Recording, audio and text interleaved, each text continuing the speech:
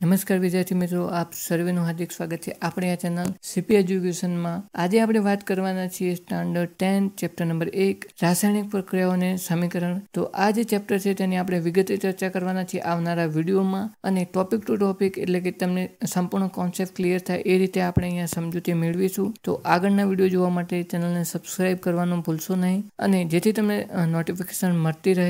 અને ચેનલ પર already 11-12 સાયન્સને related અને જીકે તેમજ કોમ્પિટિટિવ એક્ઝામને રિલેટેડ પણ વિડીયો ઉપલબ્ધ છે, તો આપ તેને પણ જોઈ શકો છો, અને આપના જે ફ્રેન્ડ સર્કલ છે તેની અંદર આપણે શેર કરીને તેમને પણ ઉપયોગી બની શકો છો। તો હવે વાત કરીએ આપણે ચેપ્ટર નંબર 1 રાસાયણિક પ્રક્રિયાઓ અને સમીકરણ। તો અહીંયા જે ચેપ્ટરનું ટાઇટલ જ આપેલું છે કે રાસાયણિક પ્રક્રિયાઓ અને સમીકરણ, તો આ પરથી જ આપણને ખ્યાલ આવે કે આ ચેપ્ટરની અંદર રાસાયણિક પ્રક્રિયાઓ અને તેના અનુલક્ષીને રાસાયણિક સમીકરણોની વાત કરવામાં આવે છે। એટલે કે રાસાયણિક પ્રક્રિયાઓ અને રાસાયણિક સમીકરણો એ એકબીજાને સંલગ્ન બાબતો છે, જેમ કે જ્યાં રાસાયણિક પ્રક્રિયા જોવા મળે તો તેનું રાસાયણિક સમીકરણ ચોક્કસપણે ઉપલબ્ધ હશે જ। આ એક આપણા નોલેજ માટેની મેં વાત કરી। હવે આપણે જેમ અગાઉ વાત કરી હતી તેમ ટોપિક ટુ ટોપિક એટલે કે મુદ્દા વાઇઝ જ આપણે વાત કરીશું, જેથી તમને સરળતાથી ખ્યાલ આવે। તો પહેલો મુદ્દો આપણે જોઈએ કે રોજિંદા જીવનમાં કઈ પરિસ્થિતિમાં રાસાયણિક ફેરફાર થતા જોવા મળે છે અને તે કયા કયા છે અને સાથે જોવા મળે છે તેના વિશેની વાત। સામાન્ય રીતે આપણું જે રોજિંદા જીવનમાં નીચે મુજબની પરિસ્થિતિઓમાં ફેરફાર થતો જોવા મળે છે, કારણ કે આપેલી બધી જ પરિસ્થિતિઓમાં પદાર્થની પ્રારંભિક પ્રકૃતિ અને તેની ઓળખમાં કોઈ ચોક્કસ બદલાવ જોવા મળે છે। એટલે કે જે તે પરિસ્થિતિ અને પદાર્થની ઓળખમાં બદલાવ માટે રાસાયણિક ફેરફાર જવાબદાર છે તેવું કહી શકાય। તો અહીંયા નીચે મુજબની જે પરિસ્થિતિઓ છે તે કઈ કઈ છે તેની વાત કરું તો કે ઉનાળામાં ઓરડાના તાપમાને દૂધને આપણે ખુલ્લું મૂકી દઈએ છીએ તો તેમાં જે ફેરફાર જોવા મળે છે આપણને આ પરિસ્થિતિ। બીજી પરિસ્થિતિ જો કે લોખંડની જે ખીલી હોય, કોઈ પણ લોખંડની વસ્તુ હોય તેને આપણે ભેજવાળા વાતાવરણમાં એટલે કે ચોમાસામાં કે ગમે ત્યારે આપણે ખુલ્લી મૂકી દઈએ તો જે પરિસ્થિતિ ઉત્પન્ન થાય છે તે દ્રાક્ષનું આથવણ, ખોરાક રંધાય છે, આપણા શરીરમાં જે ખોરાકનું પાચન થાય તે, આપણે જે શ્વાસોશ્વાસની પ્રક્રિયા કરીએ છીએ તે, તો આ બધી જે વિવિધ પરિસ્થિતિઓ છે તેના અનુલક્ષીને અહીંયા આપણે વાત કરવાના છીએ। તો એક બીજો પણ અહીંયા એક મુદ્દો ટાંકી દઈએ કે જો કોઈ પણ પદાર્થમાં રાસાયણિક ફેરફાર થયો છે તેવું ત્યારે જ કહી શકાય કે તેમાં રાસાયણિક પ્રક્રિયા થઈ હોય। એટલે કે રાસાયણિક પ્રક્રિયા થઈ તેવું આપણે કહીએ એનો મતલબ એવો કે રાસાયણિક ફેરફાર પણ થયો જ હશે। તો આ મુદ્દો પણ આપણે અહીંયા ધ્યાનથી સમજીએ કે જો કોઈ પણ પદાર્થમાં રાસાયણિક ફેરફાર થયો છે તેવું ત્યારે જ કહી શકાય કે તેમાં રાસાયણિક પ્રક્રિયા થઈ હોય। રાસાયણિક પ્રક્રિયા થઈ હોય તો રાસાયણિક ફેરફાર પણ થયેલો હોય છે।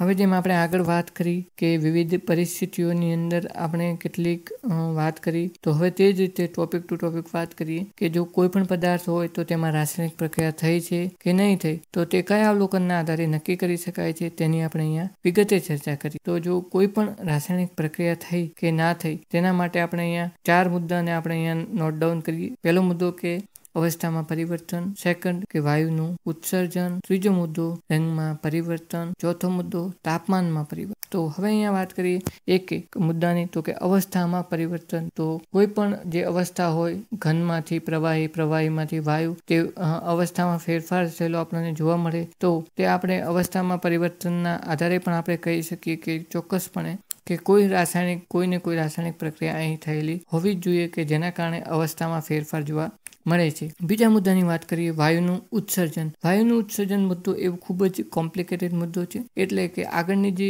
અઘરી પ્રક્રિયાઓ આવે તેની અંદર આપણને ખૂબ જ સરળતાથી ખ્યાલ આવે છે કે કોઈ પણ જે રાસાયણિક પ્રક્રિયા હોય તેની અંદર વાયુનું ઉત્સર્જન થતું જોવા મળે છે। એટલે કે કેટલીક પ્રક્રિયાઓની અંદર વાયુનું ઉત્સર્જન થતું આપણને જોવા મળે છે, જેમ કે કાર્બન ડાયોક્સાઇડ વગેરે વાયુઓ જે ઉત્પન્ન થતા હોય છે તે કેટલીક આડપેદાશોના આધારે પણ ઉત્પન્ન થતા જોવા મળે છે। હવે વાત કરીએ આપણે રંગમાં પરિવર્તન, ત્રીજા મુદ્દાની। તો રંગમાં ફેરફાર પણ રાસાયણિક પ્રક્રિયાઓ દરમિયાન જોવા મળે છે। કોઈ પણ રાસાયણિક પ્રક્રિયા થતી હોય, જેમ કે આપણે લોખંડને તડકામાં મૂકી દીધું તો ત્યારબાદ તેમાં કાટ લાગી જાય, કાટ લાગી જવાથી તેનો રંગ ભૂખરો થઈ જાય છે, તો આ એક પણ રંગમાં પરિવર્તન જોવા મળે છે। આવી તો અનેક પ્રક્રિયાઓ છે કે જેમાં લાલમાંથી પીળો, પીળામાંથી લાલ, આવા ઘણા બધા રંગોમાં પણ ફેરફાર જોવા મળે છે। તો આવા સમીકરણોની પણ આપણે વિગતે ચર્ચા આગળ કરીશું। હવે વાત કરીએ તાપમાનમાં પરિવર્તન. તો તાપમાનમાં પરિવર્તન મુદ્દો એ પણ ખૂબ જ સમજવા જેવો મુદ્દો છે. કેટલીક પ્રક્રિયાઓની અંદર તાપમાનમાં વધારો થતો જોવા મળે છે, એટલે કે પ્રક્રિયા પૂર્ણ થાય તો તેમાંથી તાપમાન એટલે કે તાપમાનમાં વધારો થતો જોવા મળે છે, એટલે કે ગરમી ઉત્પન્ન થાય છે. અને કેટલીક પ્રક્રિયાઓ એવી હોય છે કે જેમાં ગરમીનું શોષણ થાય છે, એટલે કે જે પ્રક્રિયાઓની અંદર આપણને તાપમાનનો ફેરફાર જોવા મળે છે, આવી પણ કેટલીક પ્રક્રિયાઓ જોવા મળે છે. હવે આપણે જેમ પહેલો અને બીજો મુદ્દો જોયો એવી રીતે સ્ટેપ બાય સ્ટેપ આપણે ત્રીજા મુદ્દાની વાત કરીએ. તો આ મુદ્દાની અંદર આપણે જોઈએ કે કોઈ પણ જે પરિસ્થિતિ હોય તો તેમાં જે પ્રક્રિયા થઈ હોય તો તેનું આપણે રાસાયણિક સમીકરણ કઈ રીતે લખીએ, અને એકદમ સચોટ રીતે હું તમને આ મુદ્દાને સમજાવીશ કે જેથી તમને સંપૂર્ણપણે ખ્યાલ આવી જાય કે આપણે કોઈ પણ રાસાયણિક પ્રક્રિયા હોય તેને આપણું સમીકરણ બનાવવું હોય તો તે એકદમ સરળ બાબત છે. તો અહીંયા તેની વાત કરીએ તો ફર્સ્ટ ઓફ આપણે એક મેગ્નેશિયમની પટ્ટી હવામાં સળગે તો મેગ્નેશિયમ ઓક્સાઇડમાં રૂપાંતરિત થાય છે. તો આ એક જો વાક્ય આપણે સ્વરૂપે લખીએ કે ભાઈ મેગ્નેશિયમની પટ્ટી હવામાં સળગે ત્યારે તેમાંથી મેગ્નેશિયમ ઓક્સાઇડમાં રૂપાંતરિત થાય છે, તો ખૂબ જ લાંબુ લાગે. તો હવે આપણે તેને સંક્ષિપ્ત એટલે કે એકદમ ટૂંકા સ્વરૂપમાં લખવું હોય તો તેને કઈ રીતે લખી શકાય, તો તેની આપણે પ્રક્રિયાને આપણે જો જાણતા હોઈએ તો આપણે તેનું સમીકરણ સ્વરૂપે આપણે લખી શકીએ છીએ. પરંતુ અહીંયા આપણે પહેલા શાબ્દિક સમીકરણ વિશે વાત કરી, ત્યારબાદ આપણે તેનું રાસાયણિક સમીકરણ પ્રોપરલી જે આપણે લખીએ છીએ તેની વાત કરવાના છીએ. તો મેગ્નેશિયમની પટ્ટીનું હવામાં દહન માટેનું અહીંયા મેં શાબ્દિક સમીકરણ લખેલું છે. તો શાબ્દિક સમીકરણ એટલે કે મેગ્નેશિયમ અને હવામાં તે સળગે છે, એટલે કે હવામાં ઓક્સિજન રહેલો છે. તો મેગ્નેશિયમ પ્લસ ઓક્સિજન અને એરો દર્શાવે એટલે કે ગીવ્સ મેગ્નેશિયમ ઓક્સાઇડ. તો આપણને જે નિપજ એટલે કે જે આપણને પરિણામ એટલે કે પ્રોડક્ટ જે આપણને મળ્યું છે તે અહીંયા મેં દર્શાવેલું છે. હવે અહીંયા વાત કરીએ તો જો મેગ્નેશિયમ અને ઓક્સિજન છે તેને આપણે અહીંયા પ્રક્રિયકો કહીએ છીએ, જેને આપણે અંગ્રેજીમાં રિએક્ટન્ટ કહીએ છીએ. અને સામેની બાજુ આપણે એટલે કે જમણી બાજુ મેગ્નેશિયમ ઓક્સાઇડ એટલે કે નિપજ એટલે કે જે આપણને પ્રોડક્ટ મળે છે તેની વાત કરેલી છે. તો આ રીતે આપણે અહીંયા શાબ્દિક સમીકરણ આપણે લખી શકીએ છીએ. તો હવે વાત કરીએ કે જે રાસાયણિક ફેરફારો આપણે જે અનુભવ્યું એ મેગ્નેશિયમ અને ઓક્સિજને અનુભવ્યું, જેથી આપણને જે પ્રક્રિયા થઈ અને આપણને મેગ્નેશિયમ ઓક્સાઇડ નિપજ મળી છે. તો હવે આપણે જે આ શાબ્દિક સમીકરણ લખ્યું હતું તેની અંદર જે ચિહ્નોનો ઉપયોગ કર્યો તેના વિશેની વાત કરીએ. તો શાબ્દિક સમીકરણ એ પ્રક્રિયકો અને નિપજો વચ્ચે તીરની નિશાની દ્વારા પ્રક્રિયકોનું નિપજોમાં થતું રૂપાંતરણ દર્શાવે છે. અહીંયા મેં જેમ પહેલા વાત કરી તેમજ કે તીર દર્શાવે એ એક પ્રક્રિયકો તરફથી નિપજો તરફનું તીર અહીંયા દર્શાવેલું હોય છે કે જેથી આપણને ખ્યાલ આવે કે જે ડાબી બાજુ રહેલું છે તે પ્રક્રિયકો છે, જમણી બાજુ એ નિપજો રહેલું છે. હવે બીજા મુદ્દાની વાત કરીએ કે જે અહીંયા પ્લસ આપેલો છે એટલે કે વત્તાકાર. તો પ્રક્રિયકોને શાબ્દિક સમીકરણમાં ડાબી તરફ તેમની વચ્ચે પ્લસ ચિહ્ન દ્વારા લખવામાં આવે છે. એટલે કે અહીંયા ડાબી તરફ આપણે જોઈ શકીએ છીએ કે મેગ્નેશિયમ પ્લસ ઓક્સિજન. તો અહીંયા મેગ્નેશિયમ પ્લસ ઓક્સિજન તેમજ અન્ય જો કોઈ પણ ધારો કે પાણી આપણે અહીંયા યુઝ કર્યું હોય એટલે કે હવાની બાષ્પની અંદર કોઈ પણ પ્રક્રિયા થઈ હોય તો પ્લસ H2O એટલે કે પ્લસ પાણી આપણે અહીંયા લખી શકીએ છીએ. એટલે કે જે પણ પ્રક્રિયાઓ છે તેને આપણે પ્રક્રિયકો છે તેને હજુ પણ ઘણા બધા પ્રક્રિયકો હોય, 3 પ્રક્રિયકો હોય, 4 પ્રક્રિયકો હોય તો પ્લસ એટલે કે વત્તાકાર કરી અને તેને આપણે ઉમેરી શકીએ છીએ. તેવી જ રીતે નિપજોની જમણી તરફ એટલે કે RHS તેમની વચ્ચે પ્લસ ચિહ્ન દ્વારા લખવામાં આવે છે. એવું નથી હોતું કે નિપજ આપણને એક જ મળે છે. અહીંયા ઉદાહરણમાં આપણને એક જ નિપજ મળે છે. કેટલીક વાર પ્રક્રિયકો 2 અથવા વધારે પણ હોઈ શકે છે અને નિપજો 2 અથવા વધારે પણ હોઈ શકે છે. તો નિપજોમાં પણ સેમ ટુ સેમ તે જ રીતે આપણે વચ્ચે આપણે પ્લસનું ચિહ્ન મૂકીએ અને જેથી કરીને આપણને પ્લસના ચિહ્ન દ્વારા આપણને ખબર પડે કે એક મેગ્નેશિયમ ઓક્સાઇડ છે પ્લસ તો H2O ધારો કે છૂટું પડ્યું હોય તો પ્લસ H2O, જેથી આપણને ખ્યાલ આવે કે મેગ્નેશિયમ ઓક્સાઇડ એ પણ એક અલગ છે અને પાણી એ પણ એક અલગ રીતે છૂટું પડ્યું છે. હવે અહીંયા બીજી એક વાત કરવામાં આવે છે કે તીરનું માથું નિપજો તરફ હોય છે. આ તો મેં તમને પહેલા પણ વાત કરી કે તીરનું માથું એ નિપજો તરફ હોય છે, એટલે કે પ્રક્રિયકોથી નિપજો તરફ તીર દોરેલું હોય છે. જેમ મેં પહેલા જ આપણને કીધું હતું કે અહીંયા આપણે જે શાબ્દિક સમીકરણ લખીએ છીએ ત્યારબાદ આપણે જે એકચ્યુઅલ સમીકરણ હોય છે તેની વાત કરીએ છીએ. તો શાબ્દિક સમીકરણ તો આપણે લખી જ નાખ્યું, પરંતુ હવે જે આપણે રાસાયણિક સૂત્રોનો ઉપયોગ કરીને પણ આપણે અહીંયા સમીકરણ લખી શકીએ છીએ. તો રાસાયણિક જે સમીકરણ આપણે લખવું હોય તો તેના માટે એક ટર્મ એન્ડ કન્ડિશન છે કે આપણને ખ્યાલ હોવો જોઈએ કે આનું રાસાયણિક નામ શું છે. ધારો કે મેગ્નેશિયમની અહીંયા વાત કરવામાં આવી છે તો મેગ્નેશિયમને આપણે Mg કહીએ છીએ તે આપણને ચોક્કસપણે ખ્યાલ હોવો જોઈએ. ઓક્સિજનને O2 કહીએ છીએ, O કહીએ છીએ તે આપણને ખ્યાલ હોવો જોઈએ. તો જ આપણે તેનું રાસાયણિક સમીકરણ લખી શકીએ છીએ અને આપણે આગળ જે અભ્યાસ કરવાના છીએ તેની અંદર પણ રાસાયણિક સમીકરણ એટલે કે આપણે જે નામ છે તે રાસાયણિક નામના આધારે જ સમીકરણો બનાવવાના હોય છે. તો તે મહત્વનું છે.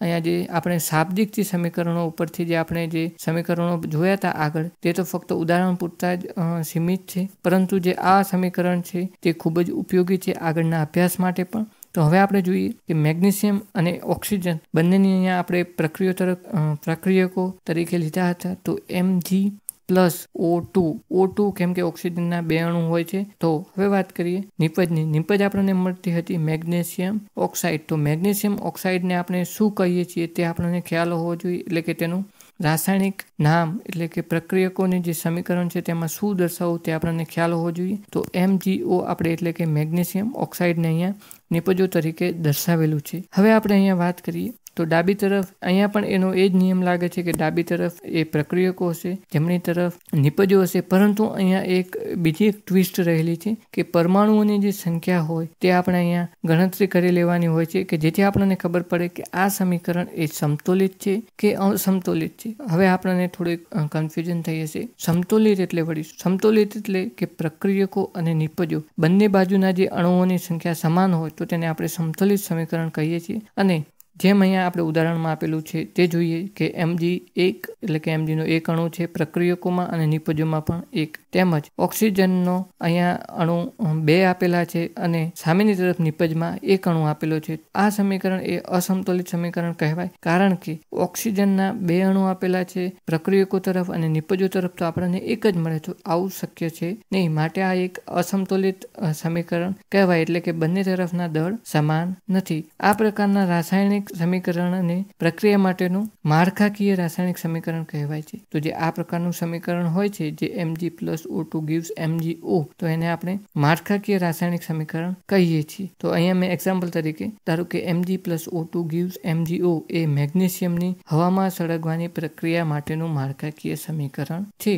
તો આજે જે આપણે ચર્ચા કરી તે તમામ મુદ્દાઓને આપ ધ્યાનથી જોઈ લેજો અને આ શોર્ટમાં તમને હું વિગતે ચર્ચા કરી દઉં કે આજે આપણે જે જોયું કે રોજિંદા જીવનમાં કઈ કઈ પ્રક્રિયાઓ આપણે અનુભવીએ છીએ જે તમને ખ્યાલ જ છે, અને તમે કેટલીક બીજી જે અન્ય પ્રક્રિયાઓ છે કે જે થતી હોય તે કોમેન્ટ ડાઉન કરી શકો છો. અને જે આપણે આ લાસ્ટ મુદ્દો જોયો કે ભાઈ MgO નું જે નિર્માણ છે એટલે કે મેગ્નેશિયમ ઓક્સાઇડ કઈ રીતે બને છે હવામાં મેગ્નેશિયમના દહનથી, તો તેની રાસાયણિક પ્રક્રિયા કઈ રીતે લખવી તે મેં ઉદાહરણ દ્વારા સમજાવ્યું. આપને ખ્યાલ આવી જ ગયો છે. જો કંઈ પણ ખ્યાલ ન આવ્યો તો નીચે કોમેન્ટ ડાઉન કરી શકો છો. બસ આજના માટે આટલું જ. વિડીયો જોવા માટે ધન્યવાદ. Thanks for watching.